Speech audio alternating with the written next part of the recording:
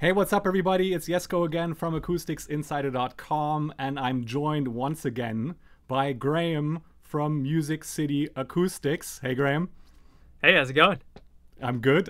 Well, to be honest, if anything, I'm joining you because we're obviously on your channel today for part 2 in our video series of on treating your demo room.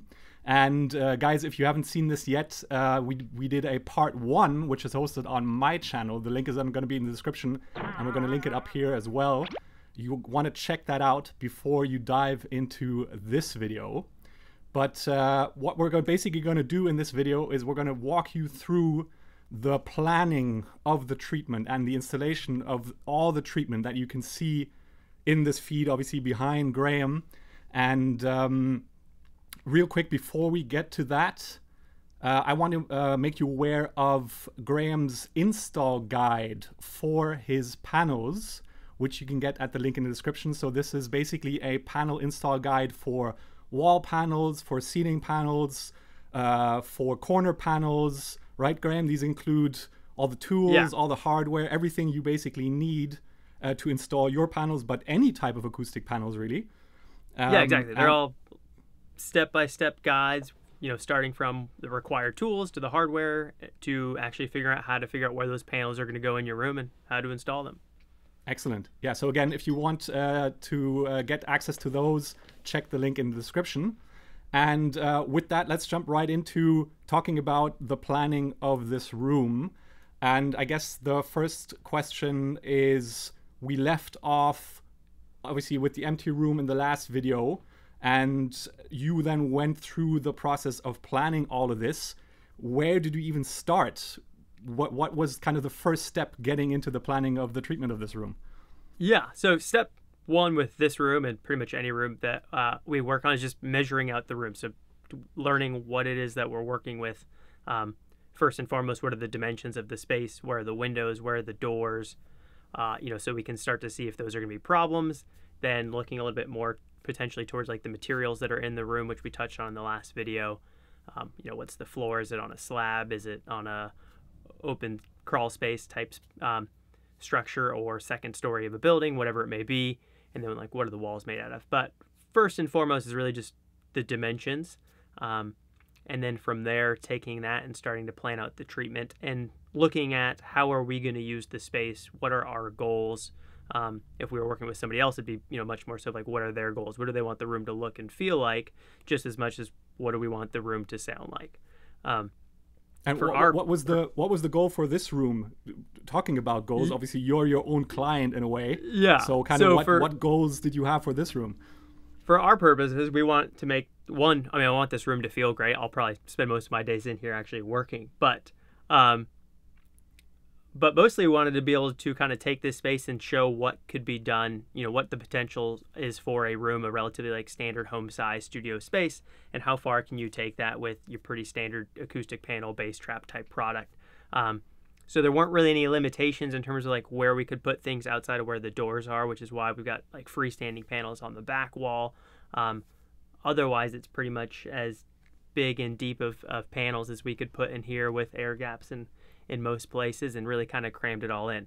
Fortunately, it was a good sized room, so it wasn't too small. And so our first and main goal was really to create a space that sounds great and shows off, you know, what you can do with a room. If you're trying to create the ultimate mix room or production room, sure, how far can you really take that?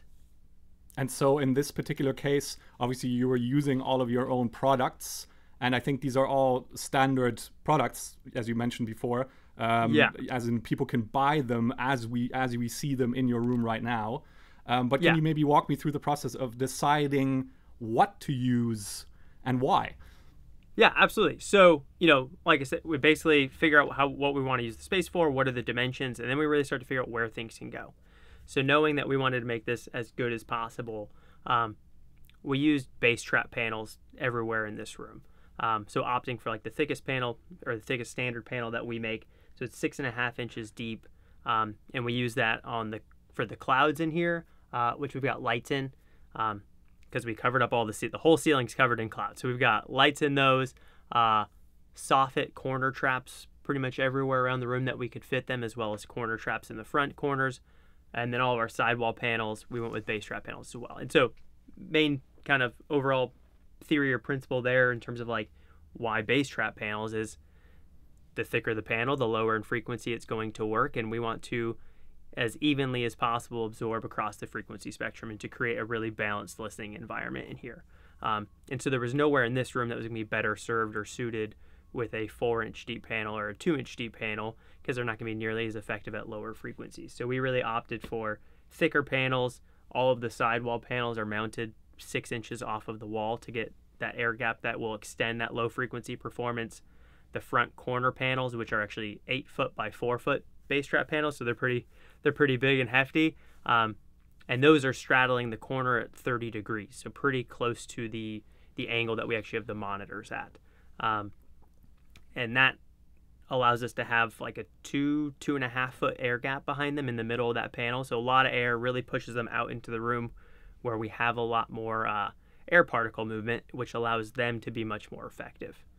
And then the other main thing was the back wall. I kind of mentioned this, but there's doors on both the left and the right side, one to a closet and then one to the rest of the office space. And so to kind of deal with those, we ended up putting gobos, so like freestanding panels that are on wheels, to treat the back wall, as opposed to a wall-mounted panel where we wouldn't have been able to get as much of an air gap because it would have impeded the doors. Now, if the doors are an issue, we can just move the gobos out of the way, so we kind of get the optimum acoustic performance, but also the flexibility to make sure we can get in and out of the room and into that closet. Yeah, totally.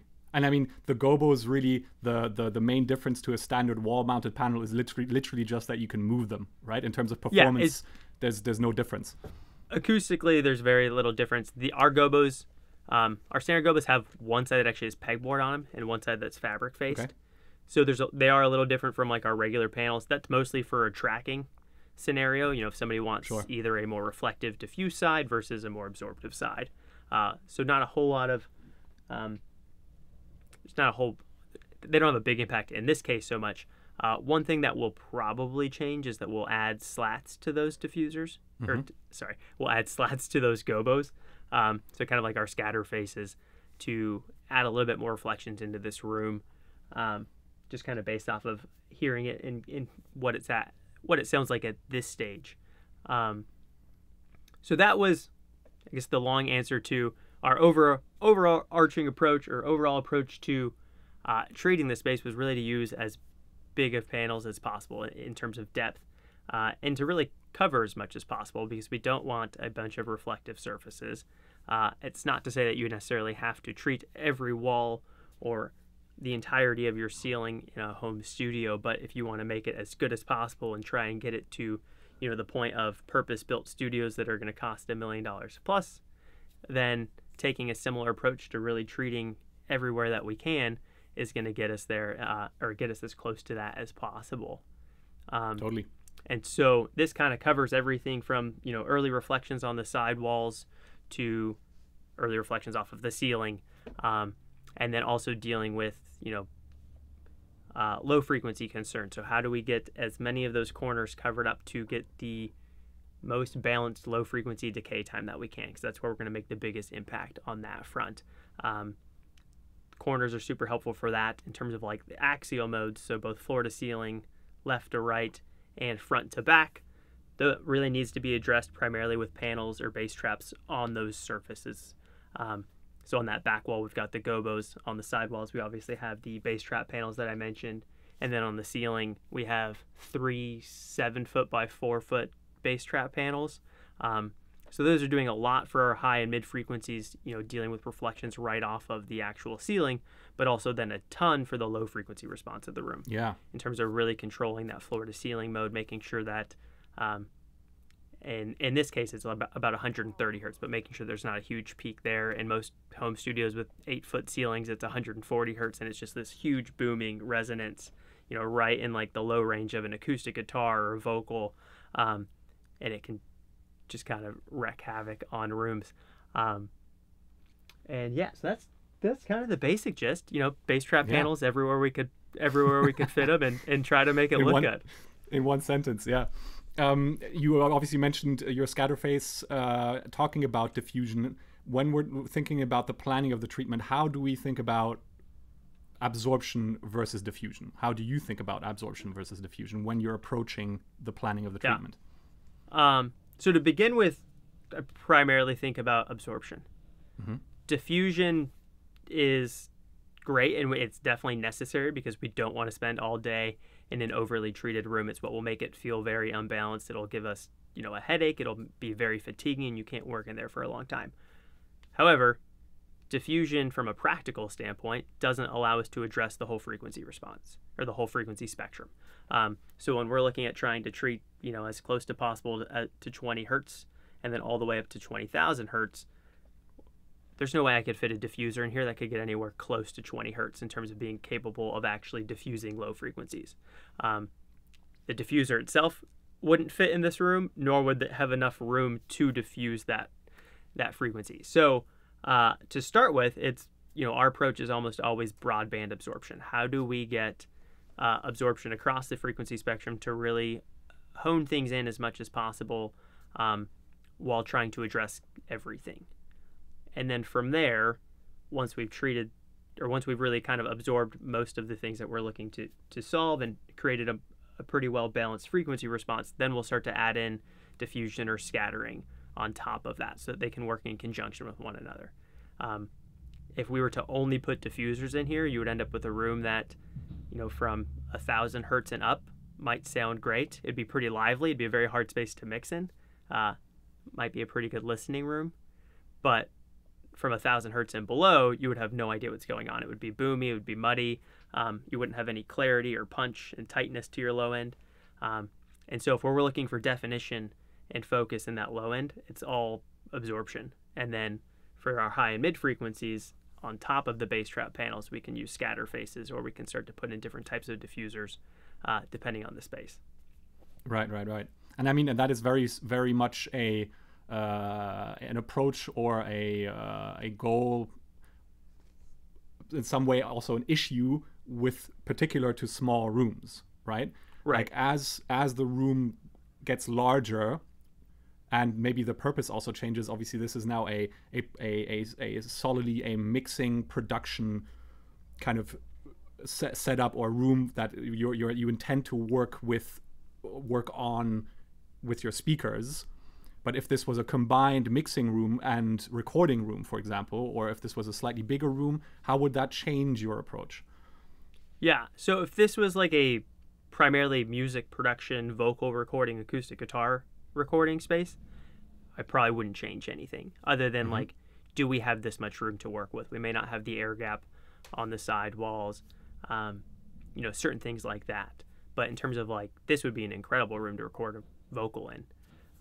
If we're recording drums and you want a more lively space, or if you're recording a string quartet or a solo instrumentalist, then we may want some more life to the space. So then either I would still treat a lot of those areas, because if we're starting with a rectangle, there's not a whole lot that room untreated is necessarily going to have to offer, unless we can get a lot of absorption and diffusion in there.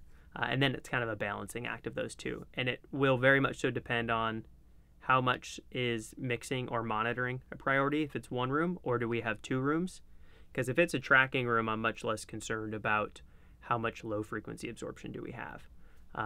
It's important to have that so you have an overall well-balanced space. But unlike a mix room, you can move your instruments around. You can move your microphones around. So the overall impact that the room's going to have on those sources can be controlled and vary a lot. And here, we've got speakers, we've got a listening position. Those things are pretty fixed, and the room will do all sorts of things to that. So if it's purely a tracking room, we can lean a lot more on diffusion and maintaining some of that life, whether it's space coupling diffusers, scatter faces on top of panels, or QRD diffusers, to really break up some of those reflections through parallel surface occurring between parallel surfaces, and improve things that way. So it's very sort of goal oriented in terms of what's the space being used for, and then really determining how to best treat that space based off of what's going to be done in there. Right. It's like deciding which tool is the right tool to get to your goal. Right. Yeah. Exactly. And if it's always kind of one of those things, at least normally if we're working on it, it's like if mixing and monitoring is occurring in that space, that tends to kind of dominate how it would be treated because the needs of that are quite high. If it's primarily a recording space, then we're going to, lean way back on potentially the bass traps and focus more so on retaining some life to that space so it's got a sound, but also trying to balance it out as much as possible. Nice, yeah. You brought a model along with us for us as well. Maybe we can have a look at that and dive into some of the specifics you did on each of the surfaces, because I think that would be really interesting for everybody to see. Do you maybe just want to open that up, and maybe we'll start with the front wall just to see what you've actually done there. Can you just walk me through that, and why did you do what you did on the front wall? So the front wall is mostly made up of these two 8x4 foot bass trap panels that, if I go to our top-down view, we can see kind of how they're straddling the corners here. So we got a lot of air behind them. And that was the area in the room where we could get, hopefully the most low frequency absorption. Getting those bass trap panels as far away from those corners so that they're out within the room where we have a lot of air particle movement. So the highest velocity point, or at least the highest area of velocity where we can put a panel in this space. And letting those do a lot of the work to control the decay time of the room and really start to balance things out in that regard. And then also helping with some reflections off that front wall. Potential downsides to this, and we'll see how things start to sound as we start listening here and taking measurements, are reflections off that front wall. SBIR issues can be a concern, and this does push the panels off the wall quite a bit, but also keeps them in the same position that we found doing our listening test from that first video. And so speakers are exactly where the most ideal placement was for that. So yeah, just really big corner bass traps, nothing too crazy. It's I think similarly to what you found, most of my design and experience in acoustics come from trying things out in my studio. And so before I was doing acoustic design and building panels and products, I tried just about everything you could think of in my home studio and read everything that was available online, and most of it didn't work. And so ultimately kind of this room's the culmination of figuring out, what works, what doesn't work, what really makes an impact. And so utilizing the corners for low frequency decay times is super helpful. Making sure that we're treating the side walls and the front walls with bass trap panels and panels that are capable of really controlling those axial modes is also hugely important, because the corners aren't going to take care of those on their own. And the same thing applies to the ceiling. So that's kind of the starting point here. Corners are hugely helpful, but certainly don't do everything on their own. So from there, we kind of, if we show the back wall, then let me just jump in real quick just to mention. Obviously, we're gonna look at the individual sides of the room now, but all of this works together, right? It's one big system of absorption, of treatment that controls the acoustics in the space. And although there are certain aspects that are particular to certain surfaces, it's all together that makes the whole thing work, right? So although we're looking at this kind of separately right now, you do have to think of the acoustic response in terms of the entirety of the room, right? And so when we're talking about axial modes, controlling modes, this doesn't just happen in the front, this doesn't just happen in the back, this doesn't just happen in the ceiling corners on the ceiling, it potentially happens everywhere. And although we're looking at individual parts of this, each of these sides contribute to controlling one or more aspects of the entire room response, right? Yeah, absolutely. Yeah, and that's why, so like if we look, just real quick, when we're looking at, if we're working on somebody's room and we have like a free room advice form on our website, and we get a lot of submissions, and so the way that we approach those, it's like, what is your use for the space? What is the budget? And then how do we take everything that we're really showing here, because this is kind of the complete picture of what can be done, but pick and choose the right parts of that are going to make the biggest impact for a room, because it is entirely a system. It's not one thing is going to fix your room, or one wall being treated, or just the corners is going to give you a great room response. It really takes addressing the room as a whole, and that can be done in stages. And certain things are going to have a bigger impact than others. And we'll talk about that in a second. But I'll ask you, let's jump back to this and then kind of to do the detour and talk about that in a second. But let's talk about the back wall. For sure. So a little bit different from our front wall here, because as you can see, we've got doors in both of these corners. So we couldn't really treat the corner spaces themselves and get into the room or access this closet here. And so, like I said earlier, we went with these gobos. Let me hide this front wall, get a little bit better view.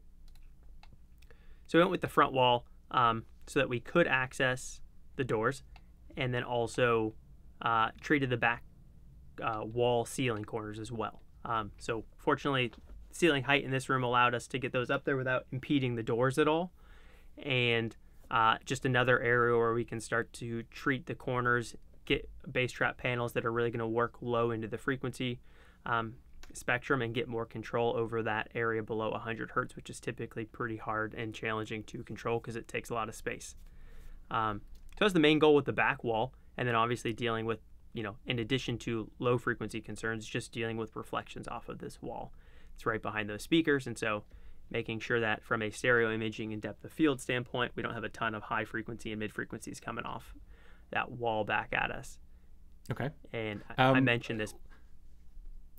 I was just wondering, can you explain to us what the difference is between treating low or doing low end control on the actual surface in comparison to the corner panels? What's the difference in terms of low frequency control when we're talking about corner panels versus kind of flat on the surface panels, if you will? Yeah. So if they're flat on a boundary, mounted flush to that boundary or the wall or the ceiling, the biggest difference between that and the corner, I can show you here, is so the gobos have an air gap, but if they were mounted flush to that wall like this and there's no air behind it, from a physics standpoint, air particles are going to move a lot more around this area of the room. Yeah. And low frequency air particles. Yes. And if we get to the boundary, they don't move because all the pressure builds up. So it's just like driving a car into a wall or running straight into a wall. You have a lot of speed and momentum. Until you hit that wall, and then it folds. So instead of like moving like this, as soon as you get to the boundary, it just crumbles on top of itself. And so all that, you could be a lot of pressure there, but no movement. Exactly. Yeah. And so you could be driving, 60 miles an hour, 100 miles an hour, and as soon as you hit that wall, you come to a complete stop.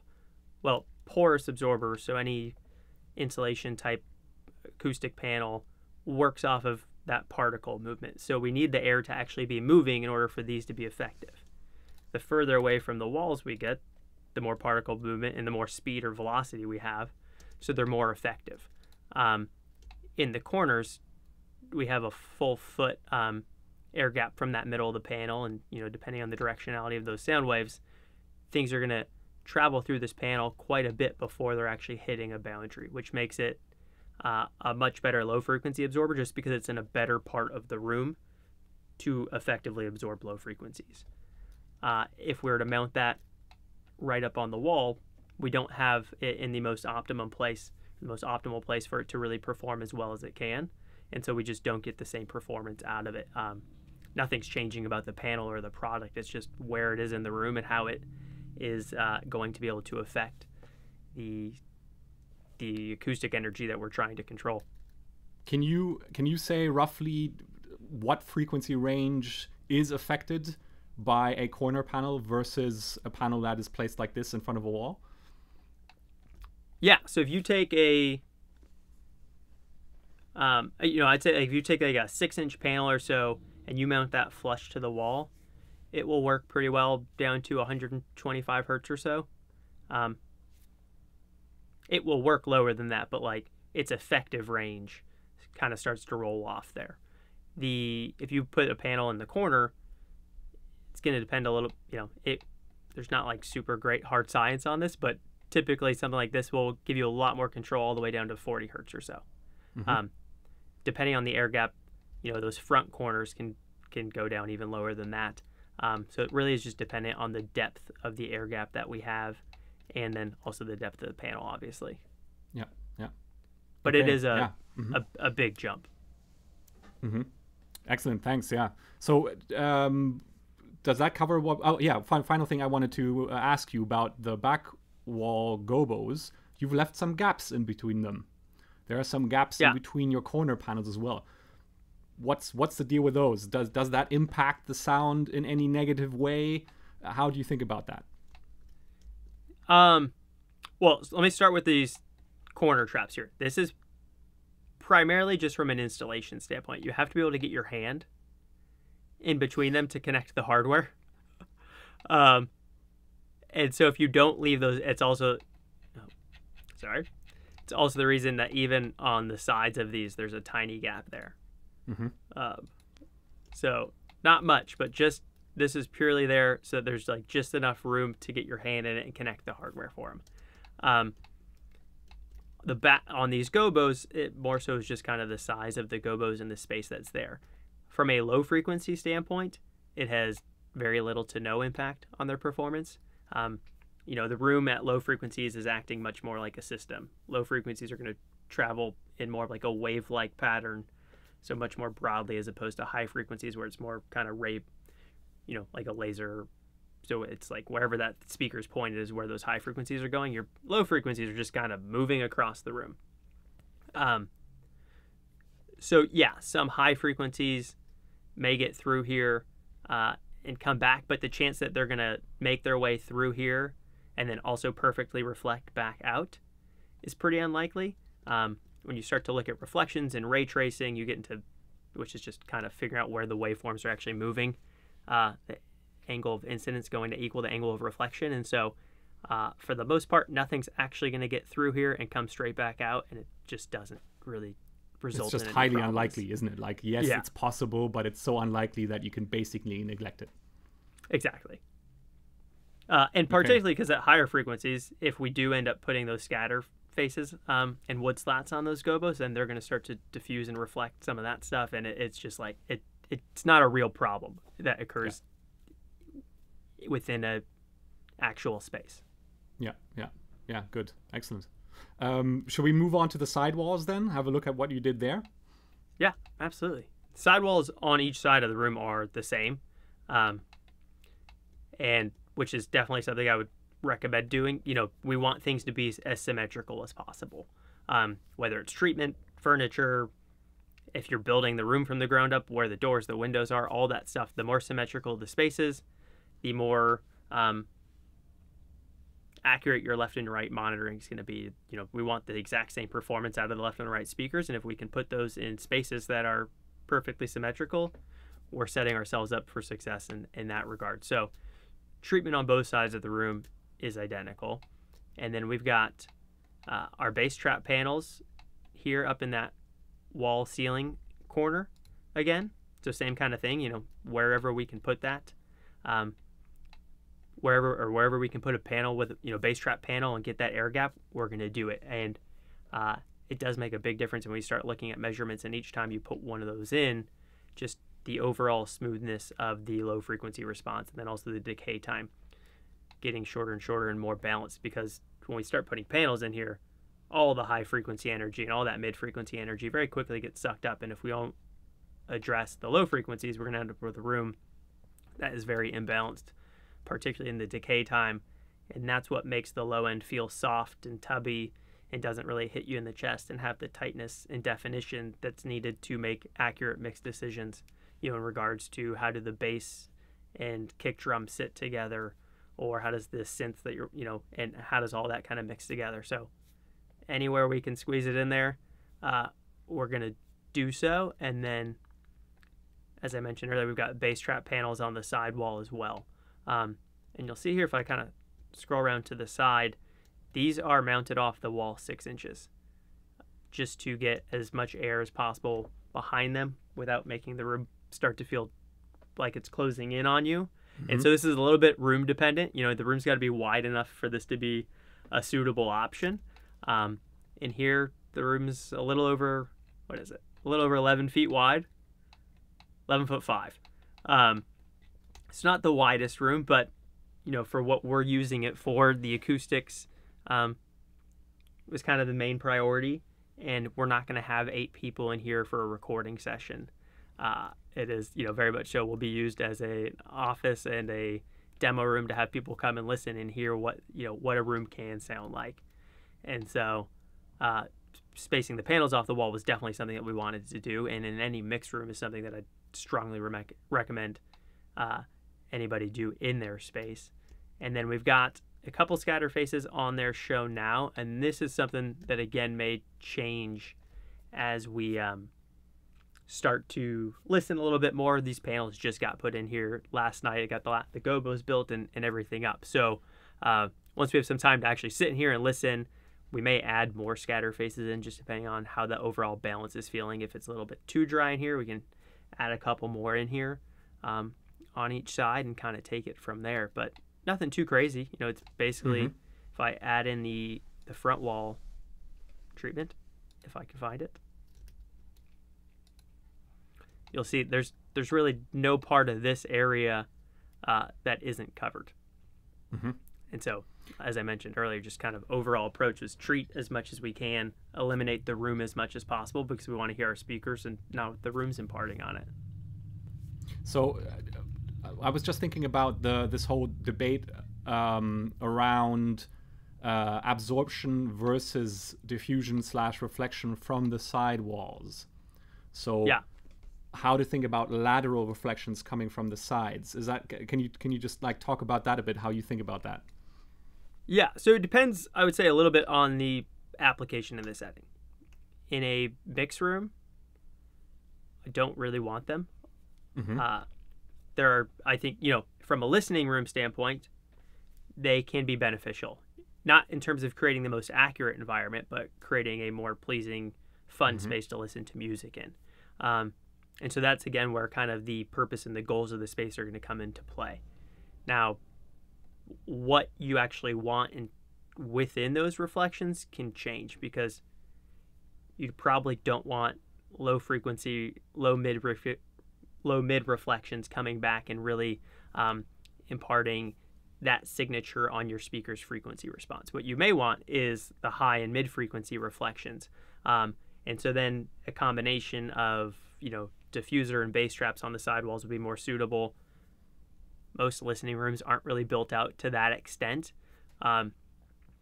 Scatter faces are an option, but aren't like a true QRD diffuser in the sense of how they work. So they don't impart nearly as much of their kind of sound or signature on what you're hearing.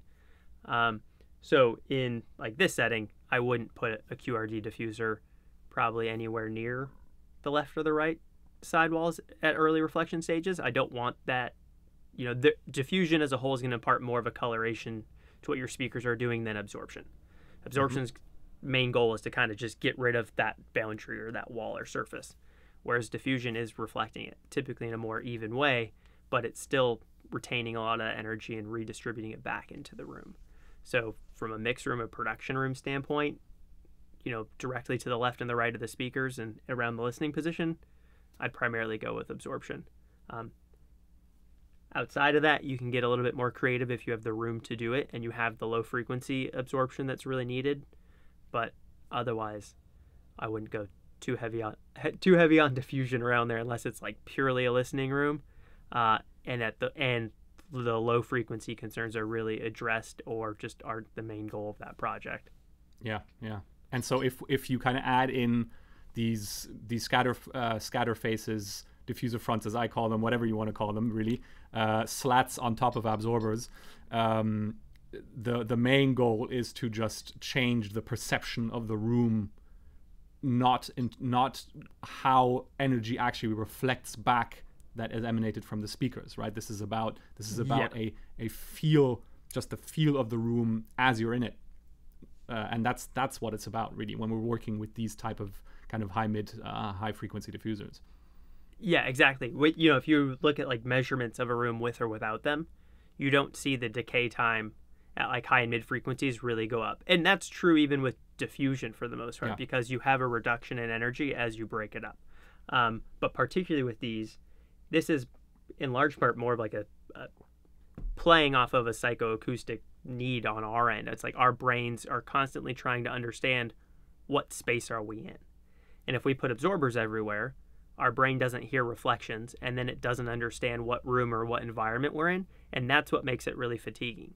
And that's what makes it hard to work in for, more than an hour or so at a time. And so it's really just sort of identifying the need that we have to understand the space that we're in and to not overtreat those mid and high frequencies in a way that makes the room hard to be in.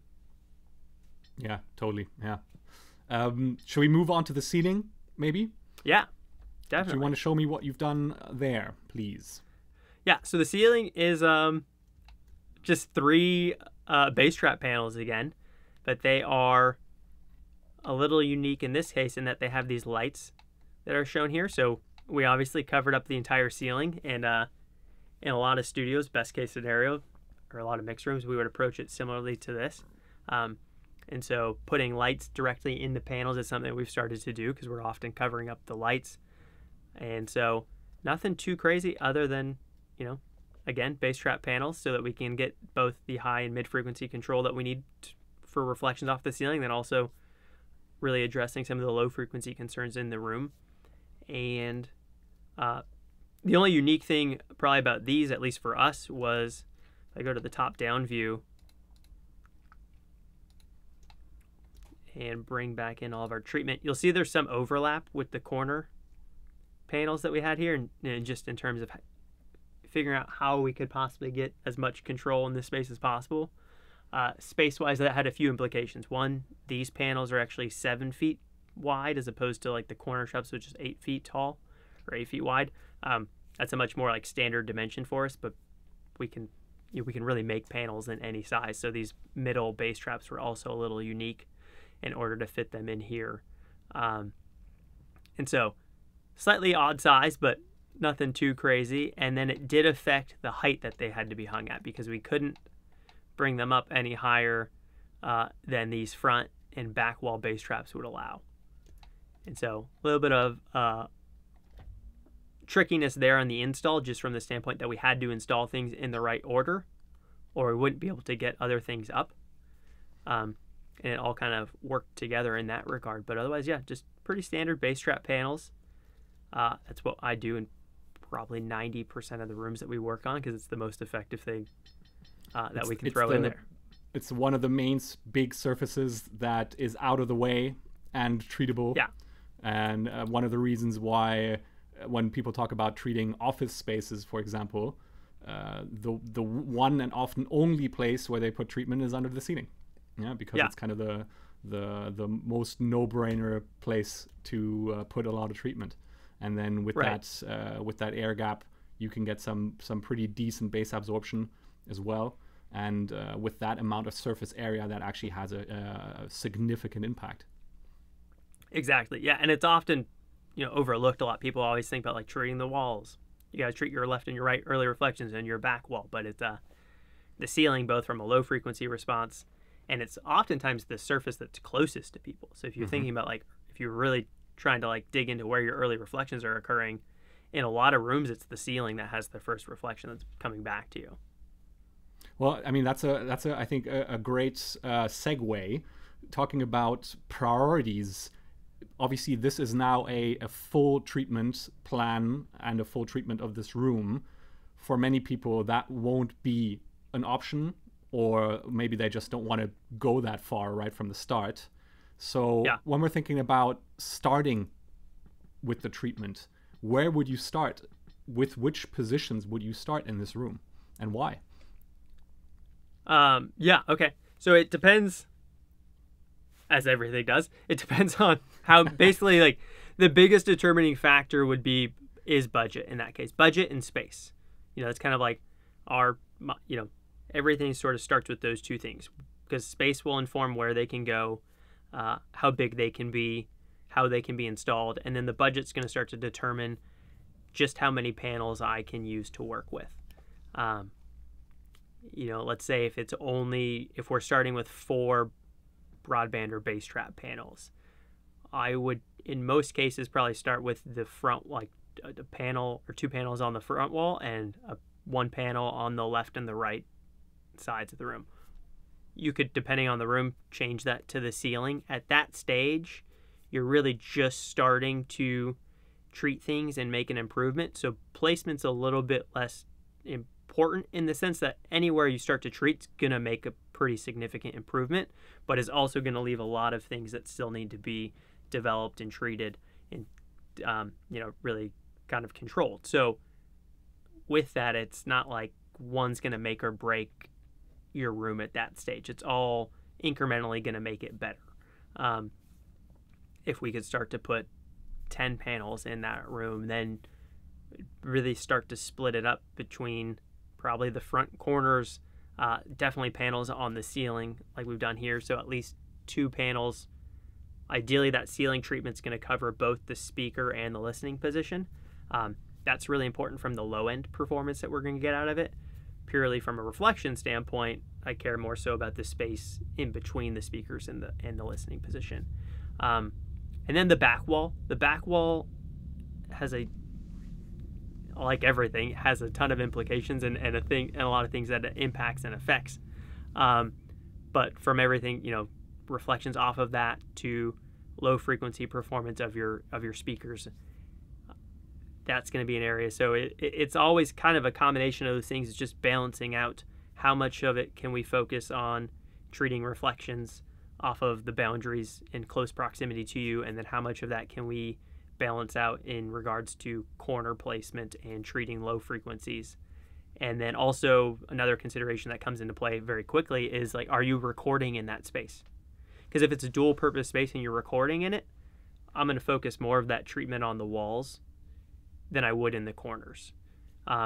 Forego a little bit of the low end absorption and our capability to absorb some of that low frequency information right off the bat, and hopefully address that in a second or third stage of treatment, but start to create a space that will work really well to record vocals or to record acoustic guitars in that space.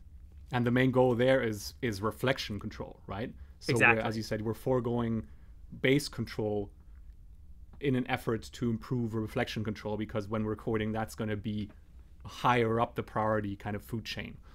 Yes. So and it's we've got an article on our website about it, but basically like the four like core principles of home studio design, and then there's like 4 questions and 4 principles. So it's always like space, as I mentioned, kind of space, budget, goals. Apparently I shouldn't write articles because I don't remember what's in them. There's a 4th one. It's fine. I don't know what it is. We'll put a link to that as well in the description. But it's always kind of the, it's always those things. So it's like, in a room where you're both mixing and recording a lot of vocals, reflection control might take a priority over having the best low frequency response, at that stage, because that's what the room's mostly going to be used for, and that's the most important thing. It's always about making it work for whatever the intended purpose or use is of that space. Totally, yeah. I'm very curious at this point to know, in terms of installing all of this, what effort goes into installing all these panels? It looks like a lot of work. Do you have any advice for people to make this, if they do this on their own, to make this as easy and as seamless as possible? Yeah. So I'm pretty fortunate in that we have a model of this room, and this is a very accurate 3D model that's perfectly to scale. So that's incredibly helpful just in terms of being able to draw things out and figure out where our cloud hardware is going to go. And with the particular sizes as well, right? So you're not like, you don't get into trouble like with the corner panel kind of hitting the ceiling panel if you haven't kind of properly planned that in advance. Yeah. Right. So I can see like the exact height that I needed to drop this cloud down. However, I did not know how to use SketchUp or any sort of like 3D modeling software when I started putting my first studios together, or even working on studio spaces for other people. And I did all of this with a pencil and paper.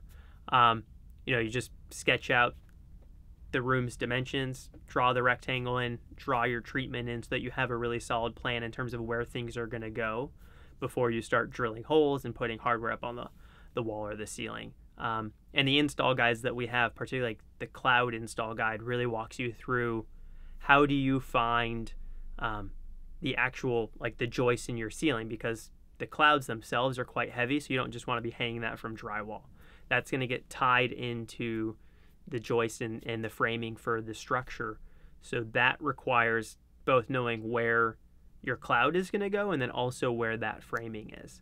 And so there's definitely some math there just in terms of figuring out, like, you know, where does the frame, well, let me take the x-ray view off here so we can see it a little bit better. But these lines shown on the back of the cloud are the actual framing for the cloud. So then what we had to figure out was, you know, in this case, the joists are running this way. And so we just had to figure out where they intersect with our clouds, and that's what these lines are shown here. So once I knew where the joists were in the room and the distance from the front wall, I could draw those in, figure out where the cloud placement was. So just a lot of planning. I think, you know, from a like physical standpoint, in terms of like the actual work in the room, the installs are pretty simple. There's not a lot of tools involved.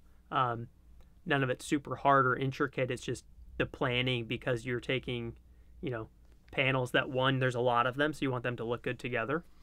And then you also have to figure out what's happening in your room in that physical space, and then how to make everything fit within that. But the more you can do on paper, the better the install will go.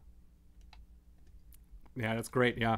And I mean, maybe one thing to add from my experience, usually the kind of the ceiling and ceiling corner panels are a good place to start when you're first installing panels, because obviously once your kind of vertical corner panels are in, or even your sidewall panels are in, you've got a much reduced space to actually put up ladders and like kind of handle all the stuff that goes under the ceiling. So at least that's how we did it. I don't know how it is for you, but we always started with the ceiling. So that's kind of gone. All those panels aren't like in a corridor somewhere blocking you from working on the rest of the room. So I always thought that was kind of important. Yeah. It depends a little bit like just on the room itself in the order that I'd say we install them in. But like in this room, we did all of these soffit corners first, and then the clouds, and then the walls. Oh, sorry. We did the soffit corners, then these corners, because again, they had to go in before the clouds, and then all the wall panels. Right. I mean, it's a bit of a puzzle that you're trying to figure out kind of how things fit together, or you have to think about how things fit together, and then just kind of go through the process once in your mind, putting each individual up, seeing if there are any issues with any other panels that you might have already put in there or not, and just kind of figure out a rough order in which to go through this, right? Yeah. And then one thing we do get, well, I'm thinking about, we get asked a lot, you know, how do we install panels with an air gap? And there are several ways to do it, but the way we kind of we tend to do it is to basically make a shelf. So just, you know, very simply using L brackets, and depending on the depth of the air gap that you want, the, you know, 2x4, 2x6, or whatever the dimensions it would be in metric to, you know, get the air gap that you're looking for. Yes, stick to imperial, it's fine. Yeah. I'm like, I don't know. I know some of it. So like 100, like this is 150 millimeter air gap, 6 inches. Hopefully that's right. But yeah, so that using L brackets, and just dimensional lumber is a very quick and easy way to create a shelf that's, you know, both strong enough to actually hold the bass trap panels and also provide the air gap, and a very clean look to it. Totally. And I mean, it looks great, right? Because it's hidden behind the panel. It's very clean, and you have the flexibility to do, if you do it that way, to adjust the position of the panels to some extent. So that's a great way to go about it. Yeah. The final question, I guess, one final question to all this is, looking at just how much goes into this room, how much does that actually cost when people hire you to do an install like this to this scale? How much would that cost, roughly speaking? Yeah, so I just totaled it up a little earlier today. All of the acoustic treatment in here, including the installation, which, like, so we do installs all over the Nashville area where we're based, and ship stuff all over the country. But if we were doing the install here in town, would be like just over $10,000. Right. So it's definitely a lot of treatment. It's more than I would say we do in most studio setups and in that kind of space. But it's definitely a very complete approach. And so, as a recommendation, if people are just starting out, what would you recommend as a kind of a good starting point that actually makes a significant impact, and how much would that cost? I mean, you can start to make a pretty significant impact. Depends on like if you're starting from nothing or if you already have a treated space. But I'd say first and foremost, you can make a huge impact just by moving your speakers in your listening position. So without spending any money, if they haven't seen it yet, but like go back and watch the first video in this series and just really show how important speaker placement is, how important listening position placement is. And that's true in both untreated rooms, and it's still very true in treated rooms. And then from there, you can, if you have $1,000, you can really start to improve things if you have a room that doesn't have anything in it. One of the things that will start to occur as you treat a space is like each next step tends to do a little bit less than the step before it. So it's not to say that these things aren't important if you want to make, the best room possible, but this cloud here will not have a massive impact on like what is heard here. Yeah. Does it have a big impact on the room as a whole? So if there was people sitting back there listening, absolutely. Does it contribute to the low frequency absorption and the overall decay time in this room? For sure. But it's like in terms of the big steps that need to be taken, I could start deleting things here, and that room from a, listening position standpoint would perform quite well. Yeah. It's not going to be the same, but it will be great. So you can really start to make really big improvements, for, I don't know, $500 to $1,000, and then every kind of incrementally start to treat more and more. We do a lot of rooms in stages because there's not one super set formula for things. It can be a really helpful way to approach rooms because we can start to see where are we making the biggest impact and the biggest improvements. And then you can very easily spend, up to like $10,000 or so in a room like this, where it's kind of the overall complete treatment setup. Totally. And I mean, I think that's really the great thing and the main advantage to working with panels, keeping it modular like that, is that you have that possibility of taking it in steps, right? And obviously you can't, I mean, for people who are only thinking about this for the first time, obviously you can't go to Music City Acoustics or Acoustics Insider and then say, I want to invest €500, $500, and then fix everything in the room. That's just not how it works, right? Right. But you can get started on that path, and we can kind of tell you and advise you and guide you through making that investment really count as much as possible. And then you have that option of gaining experience with that, understanding how much that does and doesn't do, and then think about or understand what the next steps might be, and then take those next steps further down the line if you want to, right? And I think that's really the really big plus when we're working with panels like this, in comparison to doing a fixed install. Also, price-wise, because obviously doing a fixed install, right? The starting point is probably $10K, and that's probably even not enough, So there's kind of there's a gap there in terms of what you can do with panels versus doing a full build out, and depending on your budget, this is probably the best kind of value for your money if you are just taking those first steps, or even taking your second and third step. For sure. And it's at least for us, we work on a lot of studios, even for like the bigger mixing engineers or producers that we work with. They don't always stay in one spot for all that long. And so it's like we just did a mix room, and he's like, I want to make sure I can take everything with me because I'll probably be here for 3 years or so, but it's not like the room that they're going to be in forever. And so if it's all modular, you can take it with you, start building out the new studio with it, and build on it from there if it's a bigger space. And it just keeps it very flexible. Totally. I think that's probably a good point to move on to two things. Is there anything else you still want to mention about the actual placement?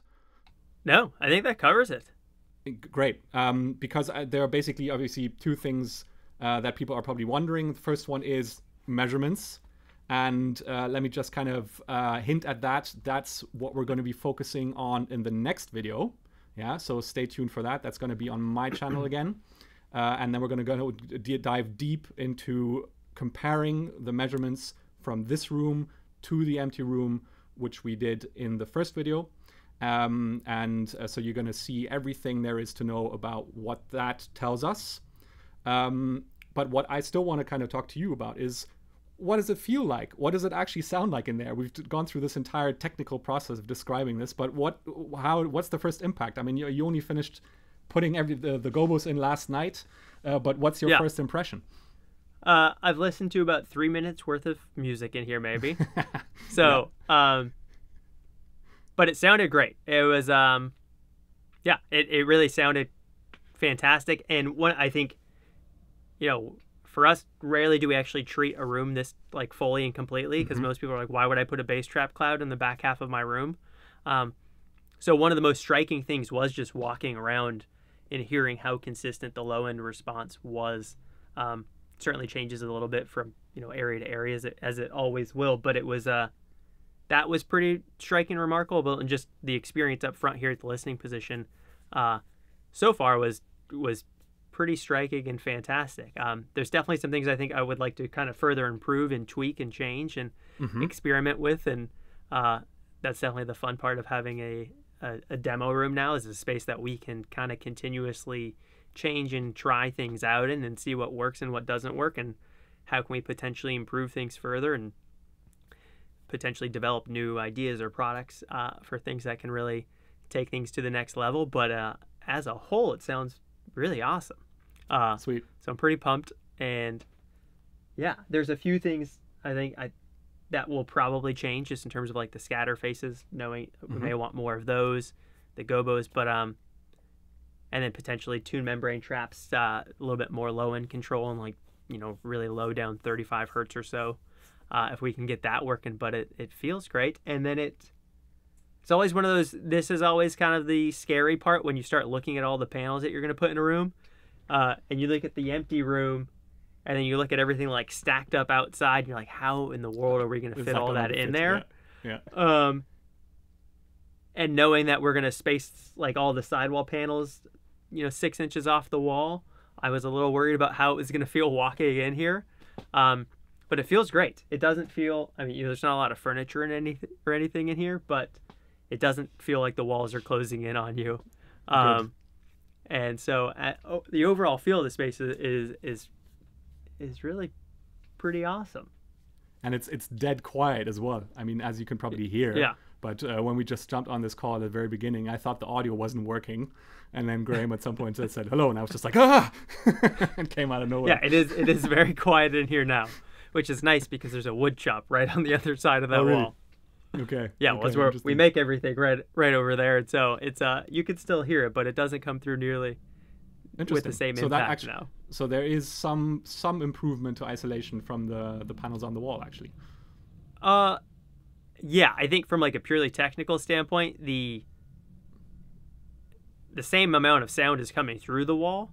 The impact that it has on the room isn't as noticeable in here, and that is true.